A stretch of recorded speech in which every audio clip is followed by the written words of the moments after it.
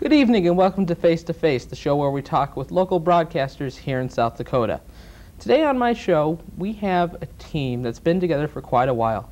They were a team during their morning show at Good Morning Dakota, then one left, but then they came back together, and now they do Dakota First News 6 and 10 on KSFY. I'm with Mitch Krebs and Naeve today. Thank you both for being here. You bet, Avi. Thanks for having us. How long have you been a team? Well, he divorced me. You were right about that. He totally left me abandoned. But how long? 5 years ago. Yeah. 5 years ago in January, I came up and started on, it was Eyewitness News This Morning back then, and Nancy'd been doing that for a few years already, so I was kind of the new guy. And then gone to the big time.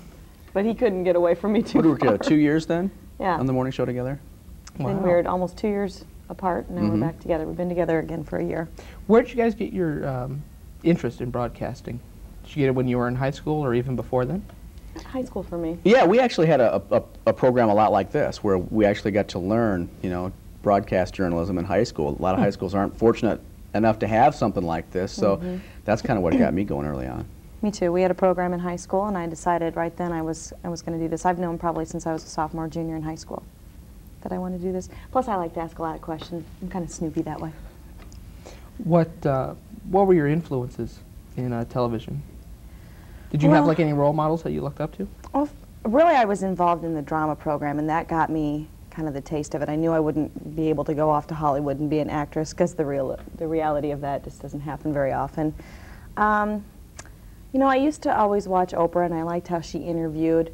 I don't watch as much as of her anymore. I really like Peter Jennings. I think he's one of the best at what he does. Watching election coverage this year, watching the New Year's Eve, 2000, just how he talks, and he's so smart.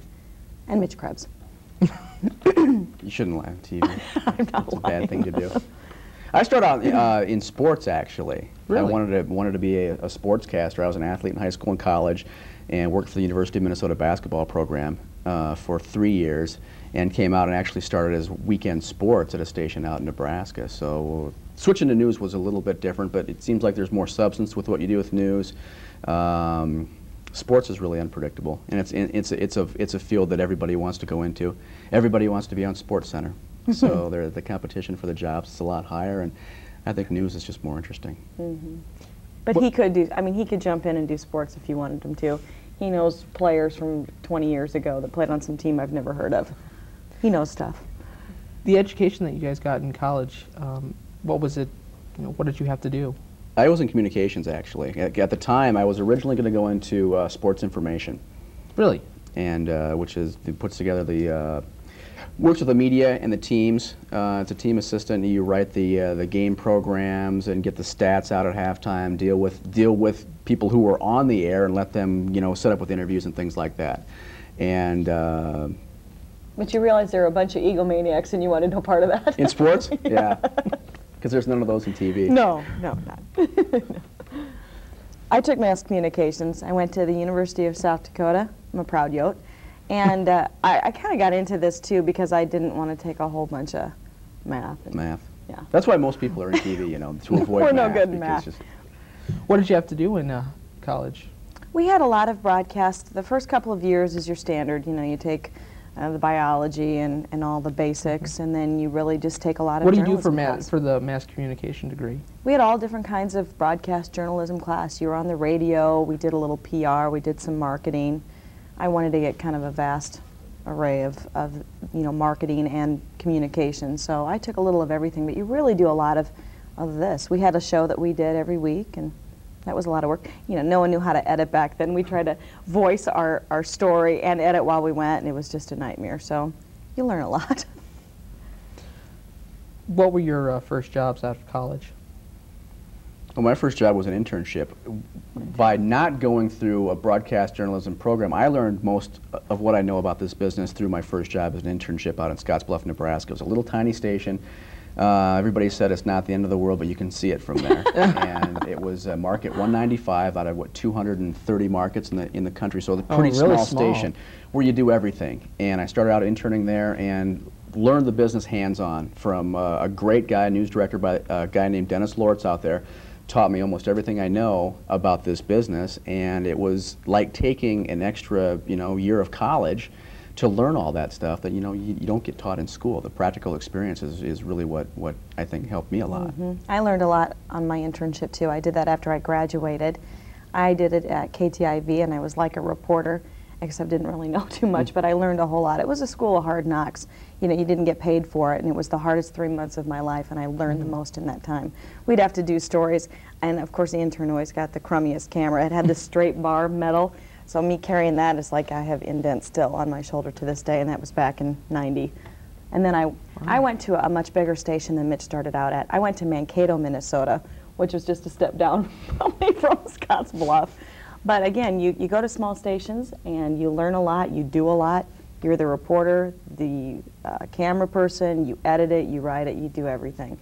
And you learn so much. It's funny, Nancy and I have been in the business about the same amount of time total, and people that started back, you know, in the late 80s and early 90s all have war stories about internships, because that's how you learned. You carried these big cameras, you didn't get paid to do it because there were so many people looking for jobs in TV. One year there were 11,000 people graduated nationwide with broadcast journalism degrees, and only 3,000 of them found jobs. So you go where the job is to get the experience and to move up to a bigger market. See, he knows stuff. You do. When did you guys first individually come to KSFY? I came in '92. I came in June of '92. Did you come from KTIV or? No, I came from Mankato, KEYC. I'd been there for a year and a half, and our chief photojournalist, Lonnie Nichols, and we graduated together from USD, and he was here, and I had talked to him on the phone, and then I ran into him in Sioux Falls. I was here with some friends, and he said, "Nancy, you really should go talk to the news director. They're hiring." So the next day I popped in. "Hello, you want to hire me?" They didn't at first. After a month, and they did. I kept pestering them. And the rest is history. Yes. They're regretting it still. Mitch, when did... I came in here in January of '96 from Scottsbluff. I worked my way up from intern to news director down there. I was there for 4.5 years. And found out about a job from a friend who I worked with in Nebraska. Scott Kavanaugh was at KSFY and kept telling me about job openings down. You know, he would call me down to Nebraska and say, "Come on up here. It's a great station to work at. It's a great town to live in." And I applied for a reporter job, and that was filled by somebody else. And then all of a sudden, the news director called me and said, "I've got something better. It's a morning anchor." I went, "Well, great, morning anchor's better than, you know, general assignment of reporter." So Yep. It worked out really well. And Mitch loves to get up early. Yeah, that 2:30 alarm going off. That's really not even morning. As a news director, what did you have to do? In that size of a market, it's everything. Well, you're a reporter, a photographer, a writer, a producer, a manager. You hire and fire. You do budgets and chief babysitter, because the people that you're hiring at a market that small are right out of college that don't know the business, and you have to sit and do a lot of hand holding and bring them along and say, "This is the way we do things here," and just 10 different hats. So But great experience. Did you have to get the anchors coffee, or did they get you coffee? I got since I was both, I got myself coffee.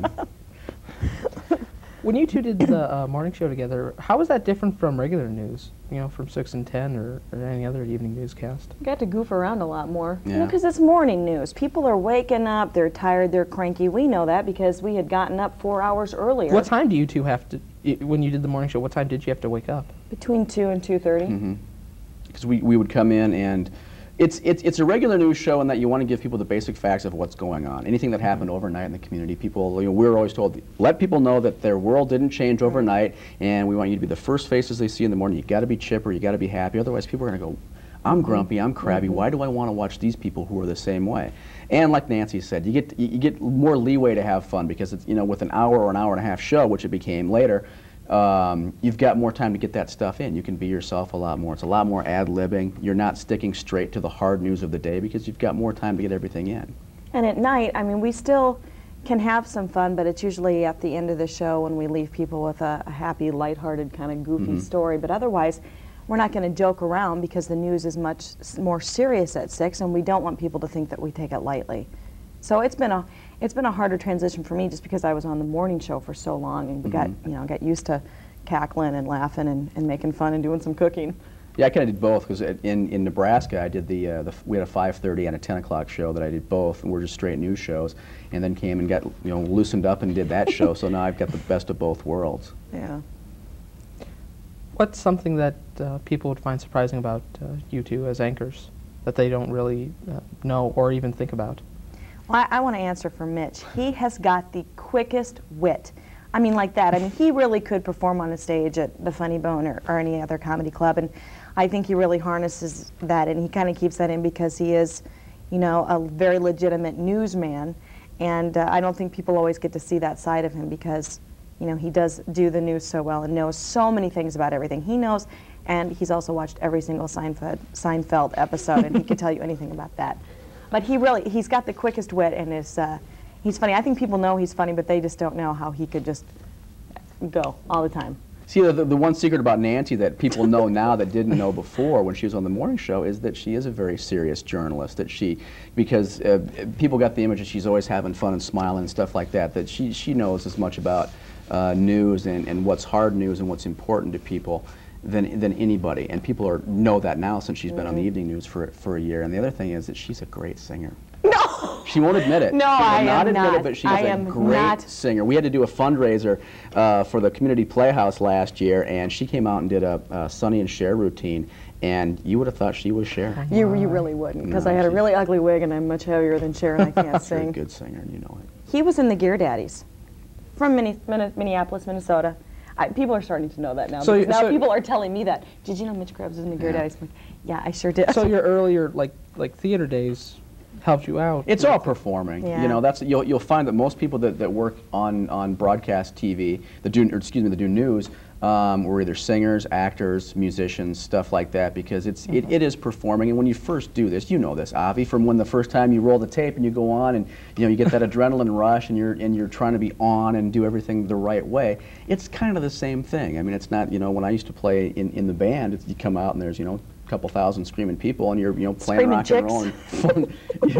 It's not the same thing, but it's kind of the same, the same rush that you get for, it's entertainment. People that say that news isn't entertainment are wrong, because if it's not, people wouldn't watch. We just don't do, hello, how are you? We just don't do any of that. Maybe you should do more of that. That kind of hurts, so I'm not going to do it. Did your theater years help you out because theater is live, and so is, the nightly news, 6 and 10, you guys are always on live. Did that help you out there as well? Absolutely. You can't really do a whole lot of do-overs when you're on the stage. Wait, I said the wrong line. You just kind of have to go with the flow. Some nights it's easier than others, definitely. To me, doing news is easier because you sit here and people always say, you put a camera in their face, oh, I don't want to be on TV. But you sit here, there's the camera's there, it's glass and metal. Looking out into a room of a couple hundred people and doing a speech or something like that terrifies me. Me too. That's the part of it I don't like a whole lot. I would rather do this than have a room filled with people and have them staring at you. It makes me very uncomfortable. Then you get a reaction to what you're saying, and sometimes it's not good. What, I'm not funny? Ah! What's I want to say a normal day, but what is like a sort of a regular day at the station like? Well, regular day, I mean, we have certain tasks that we have to do every day. You come in, the first thing you want to do is, well, you want to read the newspaper when you get up in the morning, just to get yourself familiarized with what's going on, some of the things that may be going on that we didn't cover the night before, or to see who got what. I mean, that's a big thing, competition for who gets what stories. We come in and read the wire and work with the producer to decide what's going to be in the show, and rewrite things and just go through the day. And Nancy and I will both write a lot of our own stuff or rewrite what other people have written, just so it's more the way we would say it, so we can come across more naturally. Yeah, a lot of people don't talk like I do, so I have to change stuff because I'm goofy that way. But we always check the board when we come in to see if we're down for a story, and then we go out and do that. Or if somebody has shot something in the morning, then we'll have to gather information and write that. And we write teases for 2 different radio stations that we're on, and we write a little email tease that goes out to our subscribers that says, watch KSFY tonight at 6, this is what you're going to see. One thing people might not know either is that we'll be out covering a story and somebody will say, well, it's nice they let you get out and report news every once in a while. We're reporters and anchors both at our station. That's important for our philosophy at Dakota First News, is that we're not just sitting there. We don't show up at the station 15 minutes before a newscast and sit down and read what other people have written. We go out and cover things ourselves, and it's important, because if you don't come across as being credible, and people aren't going to believe what you're saying. And we wouldn't know what was going on. I mean, and we go out and do a lot of, not necessarily just PR, but we go to a lot of different events. People ask us to MC this, or host this, or go see kids, and we love doing that. And then we know what's going on in the community too. You have to be a part of the community, because I live in Sioux Falls, and I'm proud to be in Sioux Falls, and I love our community here. Me too. And I want to make sure things are going well and be part of it, not just be an observer. Right. We love this city. Most of these questions now are just general opinion ones. What's been one of the most interesting stories you two have done separately? I think the most, boy, every story I think that we do is interesting. We learn something about someone else, and that to me is very interesting. Mitch did a great piece last night on one of our friends, Donovan Decker, who has muscular dystrophy. He went out to Washington and is trying to get federal funding to fight this horrible disease. And just why I know him, and Mitch did the piece, and it was very hard for me not to cry last night on the news. But one of the best pieces I think I've ever done was on a little girl named Colette Foster, who was a Make-A-Wish child. She was dying, and I did this story, and it was a special story, and it wasn't going to air for 2 weeks. After we taped the interview, a week later, she died, and I had to put that together, and it was the hardest thing I've ever done. But she was just such a precious girl, and her family was wonderful, and I will never forget her, and I will never forget that story. Those are the stories that you remember, the human tragedies, and just meeting people and seeing people go through things. Nancy mentioned Donovan Decker. Here's a guy that is facing this horrible disease that could kill him someday. That's right now it's putting him into a wheelchair, and yet he's fighting for other people to find a cure. One of the stories that touched me the most, that was one of the first stories I ever did. When I moved to Nebraska, the night before I got there, a tornado came through and literally wiped out an entire town, leveled every house. And we're out there with cameras, and you have to decide, okay, am I here to record history, or am I here to be a human being? And you see a little old lady who's over picking up a 2x4 that's pinned down her granddaughter's doll, and you think, gosh, that's a great shot. That's going to be a huge impact on my story, but maybe I should go help her pick it up. You know, it's stuff like that that really touches you, and that's the best part about our job, is meeting people like that who you might not ever hear their stories or meet them face to face. And it's stories like that. I mean, there's hundreds of stories over the years that I could think of. But that's the main thing. It's just where you can meet somebody and connect with somebody. Those are always the best stories, and those are the ones people remember. Everybody's got a story to tell. Who has it harder in the business, getting in and staying in, men or women? That's a tough one. That is a tough one. I think the nation is going through a trend right now, and it seems like more women are getting into the business because more men want to be in sports, but there's not as many sports positions, so women are also getting some of those jobs. I don't really know.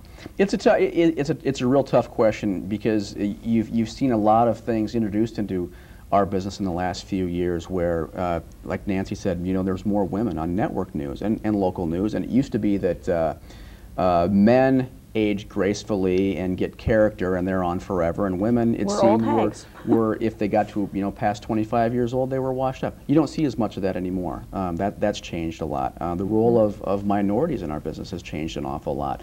That you know, you can live in your city and you should be able to turn on the TV and see your news team represent the different races of the people that are watching at home. That's been a big change. So it's really tough to say. You go through stages where the white middle-aged male was a dinosaur on TV. That was what everybody said. Well, you've got no future. You know, you should go to sports and stuff like that.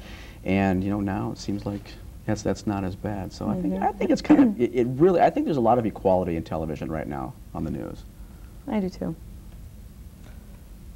When you're out shooting a story, or you're out, you're on the news desk reading a specific story, what is going through your mind if it's like something tragic? You know, like Mitch, you were talking about the tornado wiping out the town, or your story you were talking about, Nancy.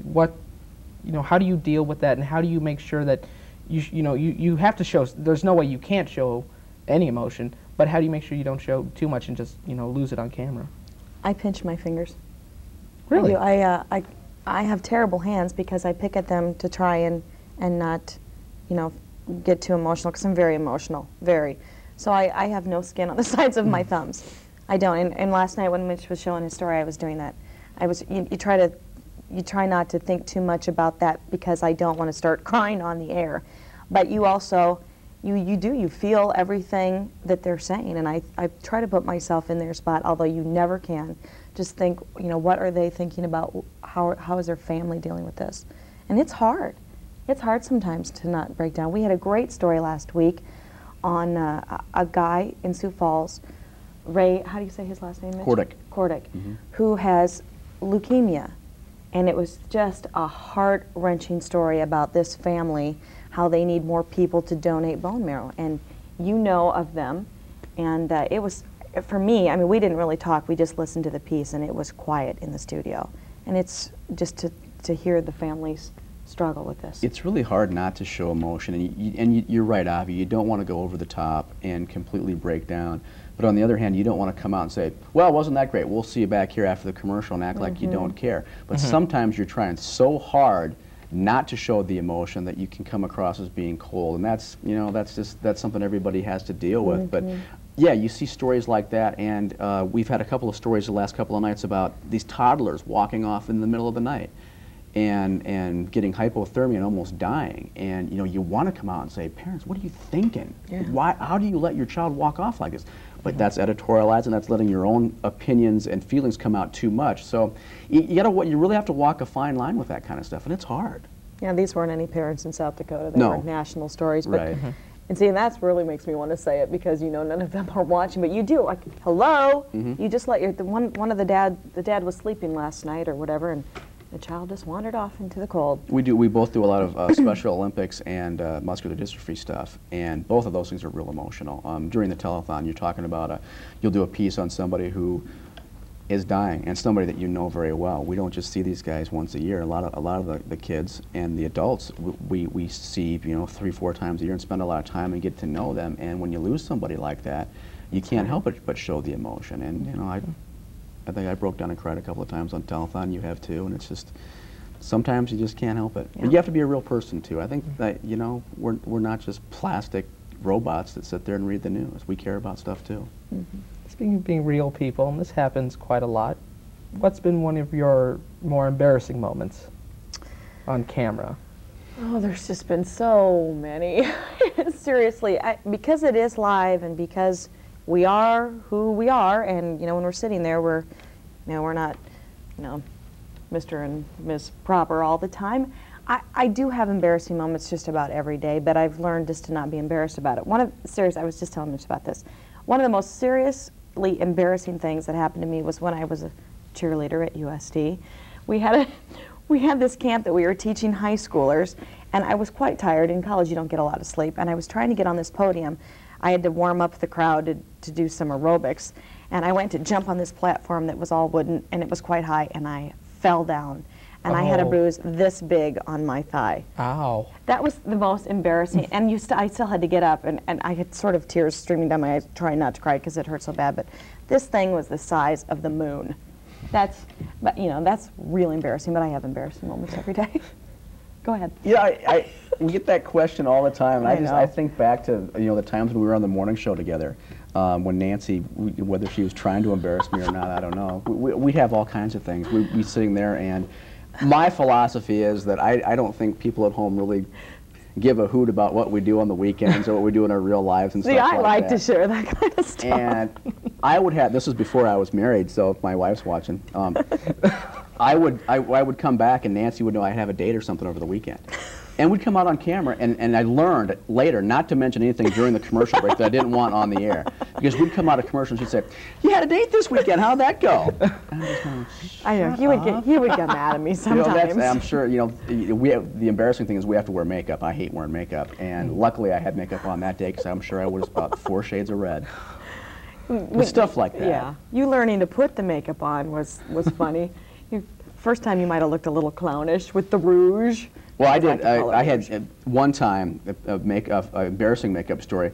I had a brand new suit on. I pressed white shirt and everything, and I was putting my makeup on, and I just did a fumble like that and went, and it stuck. Oh. Sorry about the microphone. Stuck right here. And luckily, I came out and had this big brown spot where the makeup was, and I pulled my jacket over so you couldn't see it. And I'm thinking I'm good to go. And we come out, the first thing out of her mouth. Mitch has got a new suit and shirt on today. You know what he did? He put makeup all over it. So, I'm the mouth of the South. Eric Thorstensen really is the biggest mouth, but I'm right up there. but it's that kind of stuff that, you know, that's why I love working with her, because, you know, we've got that, you know, kind of click going where we can, I know what she's going to say before she says it. He and does. I can play off that, and we can just look at each other, and Nancy will finish my sentence. You know, so we're like an old married couple. Yeah, except not really, because he has a very pretty wife. You know, you two obviously enjoy working together. What's going to happen in the future if one of you decides, you know, you want to move on to a bigger market, or, you know, you want to go somewhere else? I'm telling you right now, if you leave me again, that's it. We're divorced for good. There will be no reunion. And I don't know, it could happen. It could happen. I don't see it happening right now because, you know, we both love being here. And I think, you know, I don't want to speak too much for Nancy, but we both love doing our jobs. And you know, last year we saw a guy at one of our competitors retire after being on the air for almost 30 years. And part of you says, boy, I could sure see myself doing that, you know, staying in one spot. There's a lot of people who like to market jump, that their goal is to get to Minneapolis, Denver, Chicago, wherever, the big time. But you know, the big time is big stress. It is. And working 7 days a week. You know, you don't really have a life. And when you find a community that you like and have a lifestyle that you like, why would you want to leave it? You know, I said this when I got the job here. I've got the greatest job in the world, and I still think that. And I could see sitting next to her for another 20 years, easy. Yeah, let's have a little hug. Where do you two see local television news headed? Is it going to keep the same route? Is it going to go, you know, is it going to take the high road, or is it possible that it will take the low road? It terrifies me about the whole internet thing. One, I don't particularly care for it, and I think news is going that direction. You should talk more about that, you know stuff. Well, the internet is the big thing. I mean, I'm assuming you mean high road and low road being just the kind of stories we cover. quality. I think local TV is always going to have the quality because we have to. I mean, I think the standards have slipped a little bit over the last, 25 years or so of what's considered news, what's taboo to say on the air, and how much you can throw in your own opinions on things. But I think we have to keep the higher road, otherwise people aren't going to watch. You know, people are going to continue to watch local news, I believe, because they want to know what's going on in their community. You can get some of that from the internet, and I would imagine sometime in the next few years, you'll be able to, hop on the web and watch a newscast.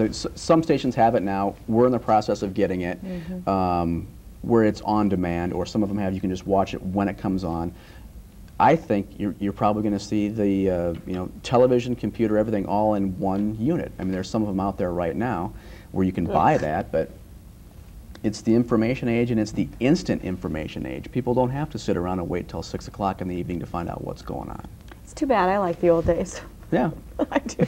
But I think the other part of it is, there's a certain amount of loyal viewers who are in that habit of either putting us on, after they eat dinner or before they eat dinner, or when they go to bed, to see what's going on, to get caught up in the community and to see what's going on. Mitch, Nancy, thank you so much for being here today. You bet. I enjoyed talking with you, and I thank you for watching us today. I'm Avi Forstein, and I hope you tune in for our next edition of Face to Face. From all of us here at Owl TV, good night.